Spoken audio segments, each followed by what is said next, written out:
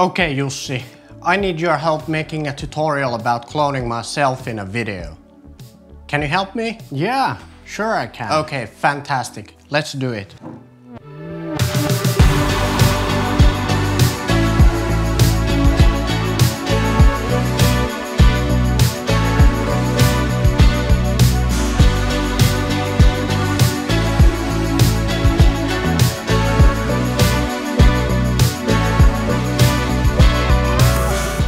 How's it going, guys? My name is Jussi. I'm a freelance filmmaker and this channel is all about videography and video editing tips and tutorials without wasting your time. Today I'm gonna show you two cool ways how to clone yourself in a video. The first one in the intro was done the easy way with the camera on a tripod, and the second one was done using my Ronin-S gimbal's motion control in the app. So let's start with the easy way. So I shot two separate clips. Here's the first one and here's the second one. Then select the first clip and drag the video to the upper layer. Then select the second clip, drag the audio down, then drag the clip 2 underneath the first clip. Make sure to select the first clip and go to the effect controls, bring down the opacity of the clip to around 70% so you can see the clip number 2. Then select Free Draw Bezier. And here we're gonna change the size to 25%. Then let's mask the second guy at the left. Go back to the effect controls.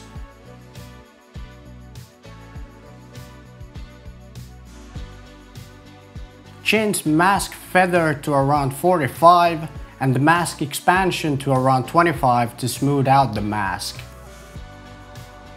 Let's make the clip fit the screen and see how it looks.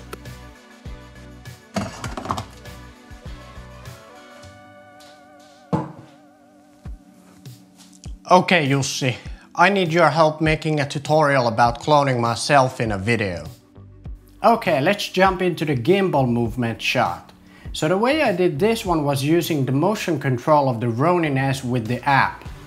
First, I set the start point and the end point of the movement and did 3 different shots while controlling the gimbal remotely with my phone.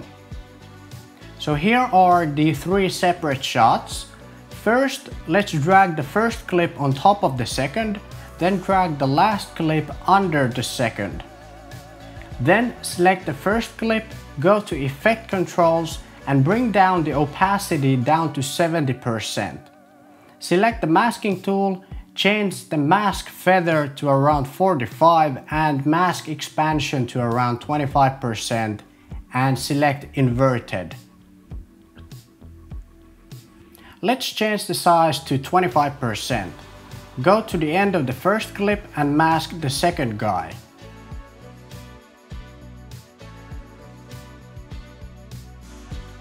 Select the first clip, go to effect controls and click on track selected mask backward.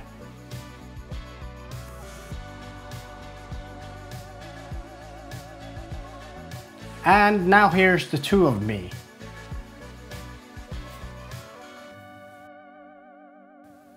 Then select the first 2 clips, right click on them and nest them into one clip.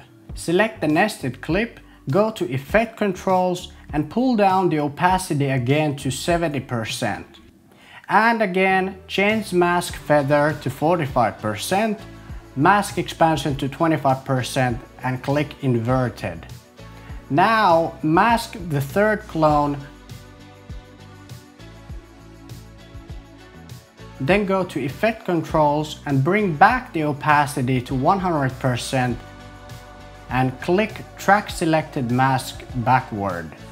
And now let's have a look at the final effect one more time.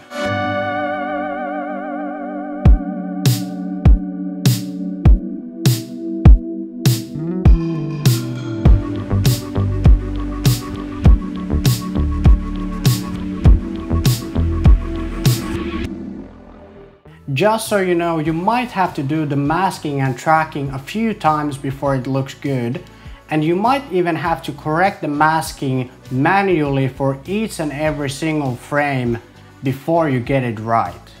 If you found this video helpful and want to learn more about videography and video editing, subscribe to my channel and click the bell so you won't miss any of my new videos. Thanks for watching and see you next Monday. Take care.